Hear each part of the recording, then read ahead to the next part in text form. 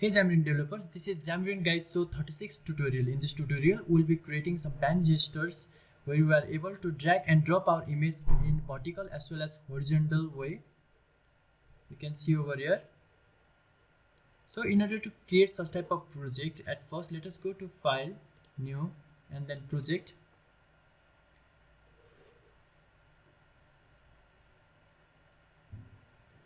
Here we are writing code for cross-platform. That's why I'll select that cross-platform app and then give a name as pan gesture and click on OK. After that, you can select any project that is shared as well as portable project. In this project, we will be basically talking about root project, that is our pan gesture project, rather than project that are targeting both Android and iOS. So I'll be minimizing them. Let us quickly go towards our app.cs. You will find that app.cs inside your app.xaml.cs in updated form of Xamarin Forms. This app.cs is a main area where we are evaluating our app to start from the position.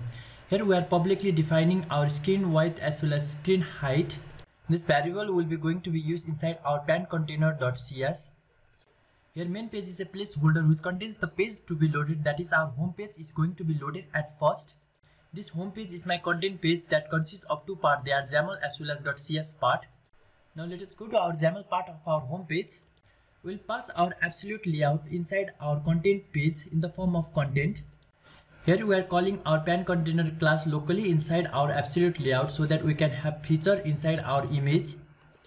This is my image inside my drawable folder, and that's same for our iOS too. You can use any image for that. I'll be giving a height as well as width request as 1024 and 768 pixel. Here you have to understand that this class can be wrapped around a user interface element so that the pan gesture will drag the wrapper user interface element.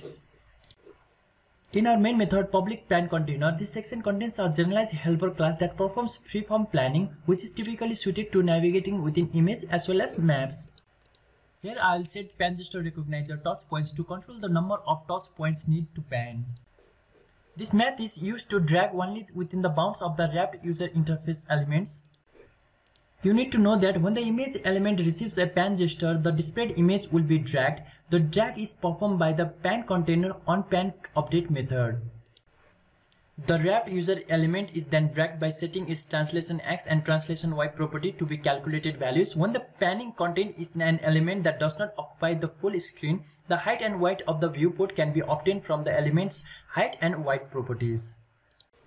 This method updates the viewable content of the wrapped user interface element based on the user pan gesture. This is achieved by using the value of the total X and total Y properties of the pan update event argument instance to calculate the direction and direction of the pan.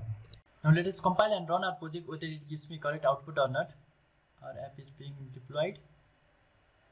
Okay, it's being ready. And then same process will be for both Android and iOS. Okay, we can scroll it horizontally as well as vertically. And we can see all UI. That's all for this tutorial now. Thank you guys. Thanks for watching. Keep in touch for next tutorials.